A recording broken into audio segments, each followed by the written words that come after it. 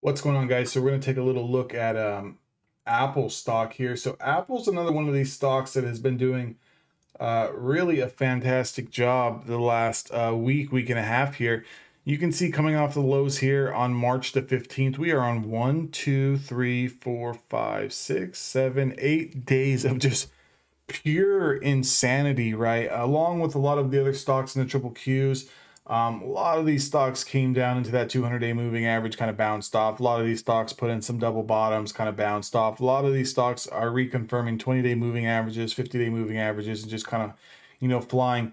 So where I think Apple goes before it starts to kind of trickle around sideways, I think we probably come into the 176, 177 area. That's going to correlate with a lot of price action and resistance going back to January.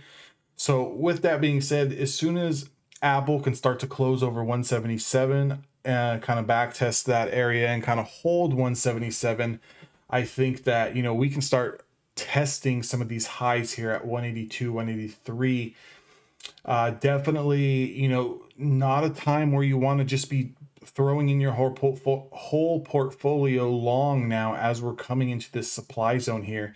If you are realistically looking to bounce Apple, not saying you're going to catch it at the bottom, but maybe when we started to reconfirm the 20-day moving average, right around this 160 to 163 price, I think was a good time to kind of, take advantage of that downward move. You can see it'd been quite some time since we closed over the 20-day moving average. And realistically, when we did recapture that 20-day moving average, we've still gone 4 days higher. I think this thing still continues to climb. I think it slowly starts to decrease the speed in which it's inclining. I think 177, 176 area could be a little bit of resistance.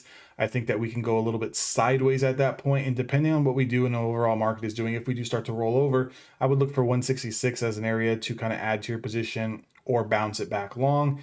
And definitely would look for the 177 breakout on a daily close. That's going to give you room back into that 182. But overall, phenomenal job. Anybody who's been trading this stock for the past week, congratulations. You guys have made a pretty penny. Just make sure to, kind of take profits along the way. You never want to kind of look at the move that we've had here and just like continue to think that it's going to go higher. Maybe it does and maybe it doesn't. And realistically, if it doesn't, you want to at least be able to have some of those profits locked in without kind of hurting yourself too bad or giving away all of, like a week's worth of gains. Just keep that in mind, guys. Make sure to subscribe to the channel here. I do technical analysis on a ton of different stocks. If you guys want me to check something out, kind of want to go over some levels and see where, we can find some areas of opportunity for a trade, definitely leave me a comment and join the Discord. That link is down in the description box below, and I will see you guys all in the next trading video.